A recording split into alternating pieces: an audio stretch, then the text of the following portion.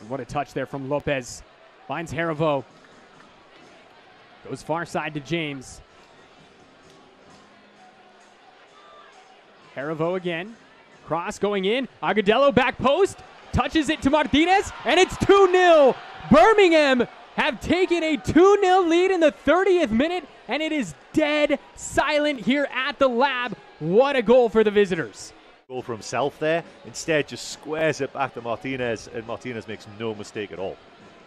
So Martinez finds the back of the net here in the 30th minute. 2 goals in the last 9 minutes for the visitors.